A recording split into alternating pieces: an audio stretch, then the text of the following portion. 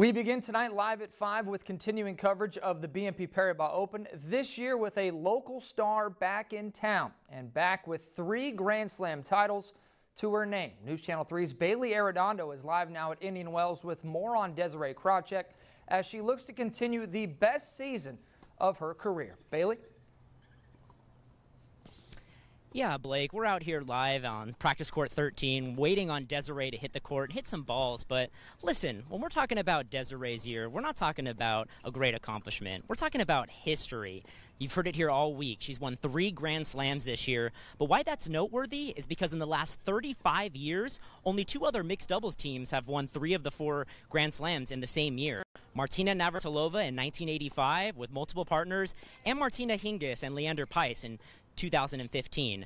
But as if this tennis year couldn't get sweeter for Desirae, she's playing right here in her backyard where she fell in love with playing tennis. This area, it's just been home to me for, since I can ever remember. A former Palm Desert Aztec, Krawczyk and tennis, they're rooted here in the desert. So many memories she holds with her to this day. My dad introduced me into tennis when I was 2. He played at, a smaller club in Cathedral City, and I grew up there watching him and starting, running around the court, playing tennis, doing some lessons, and then it kind of just evolved from there, and I just loved it so much, and yeah, it's taken me here. Desirae said her first taste of professional tennis came when she was a ball girl here at Indian Wells when she was a teenager.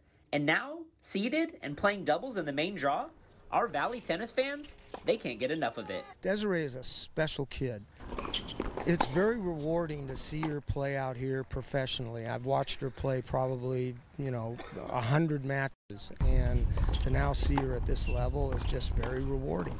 So we've kind of watched her all the years go through the Palm Desert High School. We used to go to the high school matches and watch her play then too. So this is very exciting for me to see her. Fast forward to this year, Desirae is playing her best tennis ever, and she's having fun while doing it.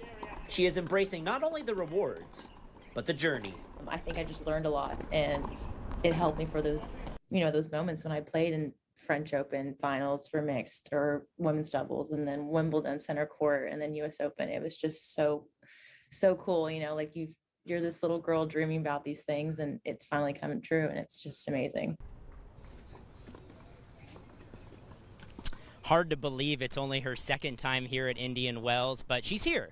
And she's ready in the main draw. She is the 4th seed playing with Alexa Garaci. They play tomorrow night, the last match of the day on Stadium 6. And we'll have our eyes all over it. Blake?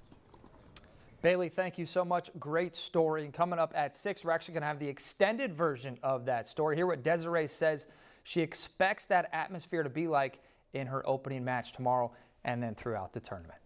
Live in studio, Blake Arthur, News Channel 3. Okay.